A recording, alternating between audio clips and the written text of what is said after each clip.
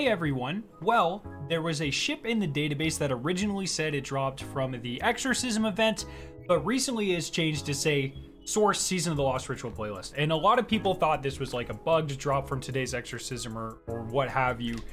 This is the Centerfire ship, but it turns out it's just not available. So on the Bungie forums, there's been this post here. I'll have this link down below so you can see it. Pretty much asking where the Centerfire ship is, and one of the moderators replied, "Hello, that ship is not tied to any seasonal reward. We're investigating a way to give it to players in the future."